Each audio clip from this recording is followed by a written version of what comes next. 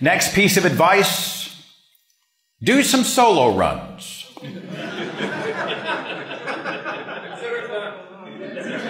Did you just raise your hand back there? Now is not the time. In the United States, 92% of men, 76% of women self-pleasure.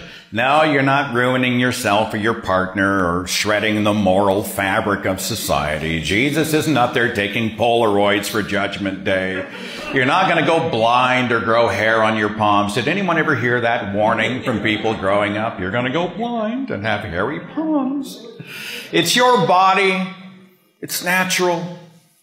It can relax you. It can build confidence. It's a great way to avoid pregnancy and STDs. Don't worry about it. Don't be guilty about it.